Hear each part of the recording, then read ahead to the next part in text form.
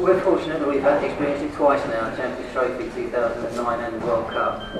I think on both occasions as a group they preferred it very well.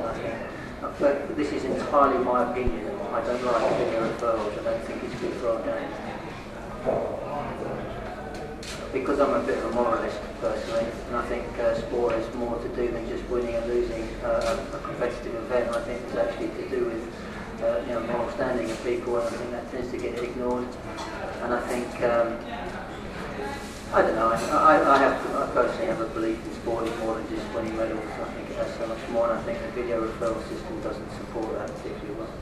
So what will your approach be for the next step? Do you say it's work in progress? Yeah, we'll do exactly the same. So we'll rotate our subs. Well, unless we have an injury, we'll rotate players so that they end up having equal experience. Goalkeepers will change, players will change. We'll continue to experiment with people playing extended periods in out positions, for example. So I'll ask you a question.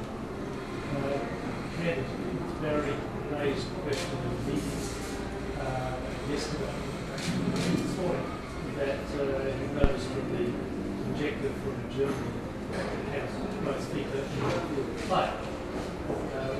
Would you, in that discussion, have been for or against a video referral with the performing state? My belief is that our culture as a squad is created by the people within it, and so I'd be very pleased that Barry brought up in a team meeting where we're going to discuss it, so culturally we'd come to a good decision, and it would be a good decision on that. Personally, I'm against the video referral, but if it is in place, then we would discuss it on the basis of what we think is important for us as a squad.